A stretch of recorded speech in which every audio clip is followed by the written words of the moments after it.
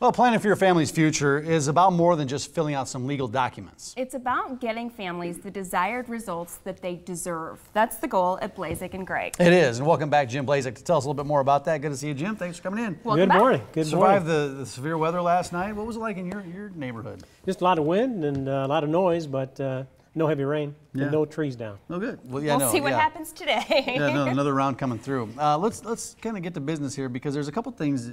Well, you do a number of things, but let's start with wills and revocable trusts. Can you define those and tell us how you go about putting something like that together? You bet.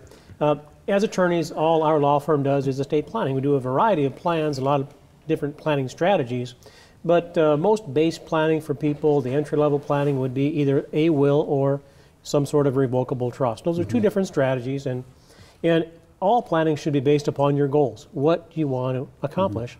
You know, as we think about, what we're here for and who we're here for, we start to have goals about transferring property to our loved ones. And the goals we have will dictate the right planning tools. So it's the estate planning attorney's job to help you develop your planning goals.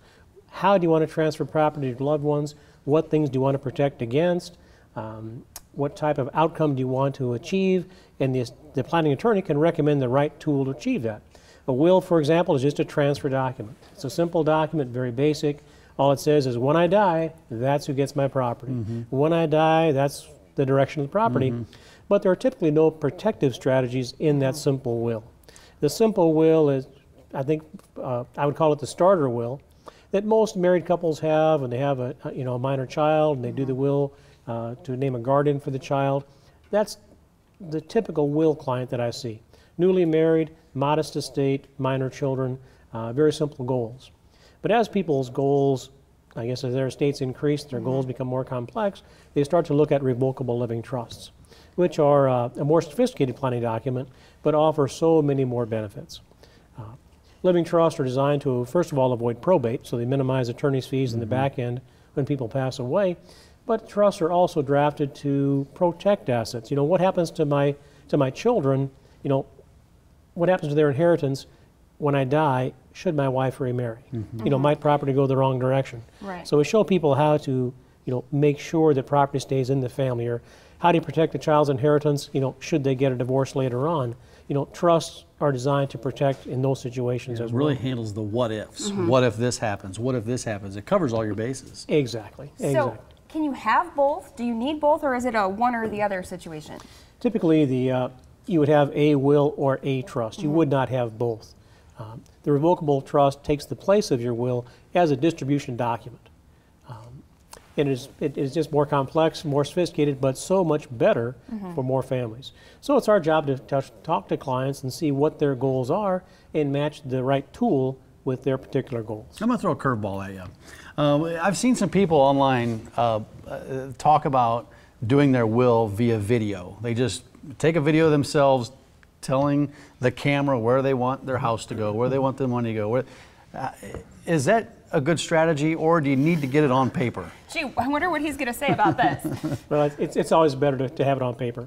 It's always better to have it on paper.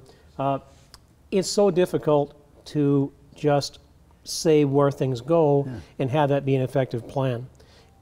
Where trusts really shine is that you retain assets in a trust and then they're protected. They're protected from a child's divorce. They're protected to give direction when a child passes away.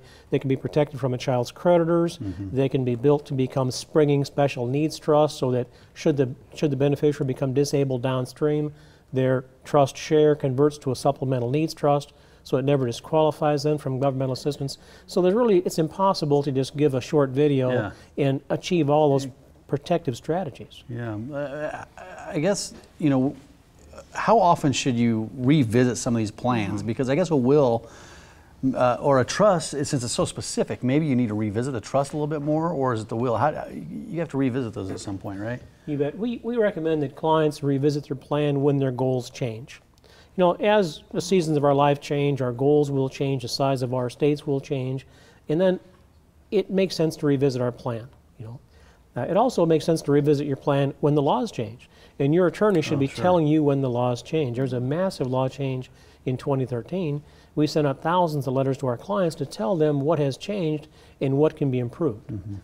Planning after 2013 for married couples is dramatically different than it was before 2013. We're just kind of getting started on this conversation right now, but a great way where people can learn more information is some public workshops. When do you have those coming up, and what can people expect from them? You bet. July 18th, 19th, and 20th, we have public workshops coming up. And those are hour-and-a-half workshops each where we review current planning strategies, planning options. We review the law that took place in 2013 and explain how today's planning is much better than yesterday's planning. Well, the information is on the screen if you want to get involved with one of those workshops. We've had 5 minutes with you here. I imagine an hour and a half, you delve a little deeper into some of these topics.